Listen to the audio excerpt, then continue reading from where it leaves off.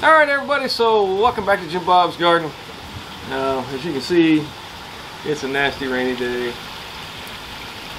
So, I haven't made a video in a while, so I thought I'd do something. And it occurred to me because of some conversations I had. You know, if you're going to grow your own food, you can't be a food snob. Alright? If I was to go to the grocery store and I saw that tomato, I probably wouldn't buy that tomato. Alright? But there is nothing wrong with that tomato. I mean, it's split because it got a little too much water. You know, you look at some of these others, they're starting to split. They're not the prettiest, but they're still solid. They're still nice. And they will all eventually turn a nice red color. And we'll be able to use them either in salsas or whatever else. Some of these tomatoes fell off when we were moving around the tomato vine. Now I could throw them away, but why? Why not just go ahead and keep them, let them turn red like these. These are tiny tomatoes, but they're still good. There's nothing wrong with those tomatoes. Like that one there for instance.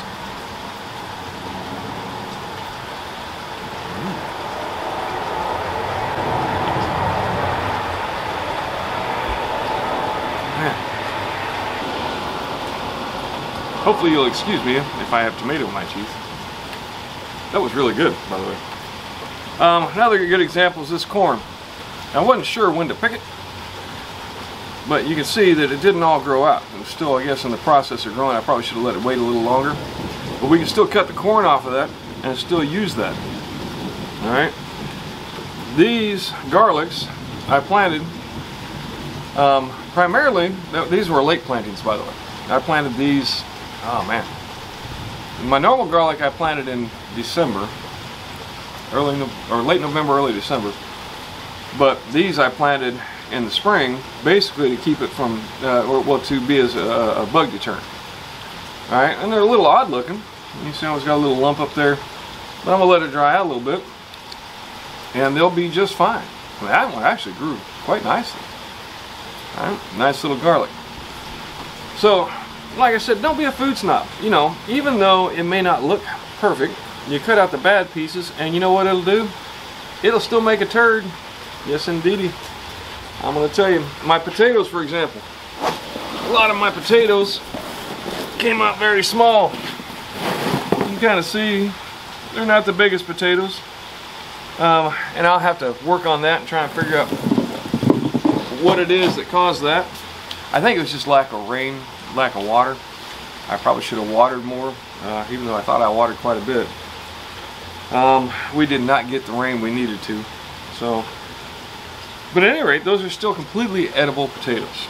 Alright, this is my pumpkin. You can see this pumpkin is a little bit small, got a little bit of roughness on it, but it's actually a Seminole pumpkin, and it'll be just fine when it comes to making pumpkin pie.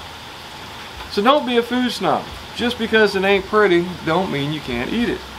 And the best part about these is all these cost me was one seed. One seed grew all of these tomatoes here. So, we'll pause here for just a second while the airplane goes flying by. So you ask yourself, why does this matter? What are you trying to tell me? Well, the thing is this, okay? If you aren't willing to accept things like this, things that have got maybe a little bit of bug damage, then it's going to make you want to use a lot of different insecticides, pesticides. It's going to make you want to use a lot of fertilizer and things like that to get that perfect plant, that perfect tomato, that perfect pumpkin. Maybe the corn that grows just a little bit better. All of this is perfectly edible. None of it is perfect in any way, shape, or form, though I gotta say that some of these are pretty nice looking. That is a really cool tomato. It's so good too. Ah, a little bit of lightning. So anyway, been a while since I made a video, so I thought I'd throw this out there. Don't be a food snob. don't be tempted to use a lot of different insecticides and fertilizers just to make your fruit a little prettier. Man, I'm telling you, these things taste so good. That tomato I just had was a very tasty tomato. All right. By not using pesticides, we improve the overall diversity of the insect populations in our yards. All right. Bugs are not bad. Bugs are just like anything else in ecosystem, in ecology, where you get predator bugs and you get herbivorous bugs, basically things that are going to eat up your plants. But then you get the predator bugs that eat those. You get the bugs that go in the soil and break it down and turn it into, you know, real good, hardy, healthy soil. They eat, they poop, they die, and then become fertilizer in and of themselves. We got to stop doing all this chemical crap, man. We're killing things off, and this way is completely natural. I use nothing, absolutely nothing. The only fertilizer I use is compost, and I use nothing whatsoever other than these two fingers. Again, that's how you get you that green thumb, squishing green bugs, to kill off the bugs, and then other bugs. Hopefully the bugs will come in. Now I also use, you know, different plants like this garlic. This garlic was not grown for garlic, it was actually grown to suppress bugs. I use marigolds, I use dill, I use, what else? Onion, I use nasturtiums. I use a lot of different things like that, lots of flowers to pull in pollinators and also to confuse the bad bugs.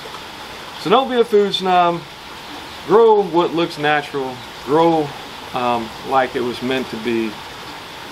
Grow naturally, and you'll never have to worry about what you're eating. I can eat any of this and all of this straight out of the garden. Just rub the dust off, and pop it in your mouth, and it's good to go.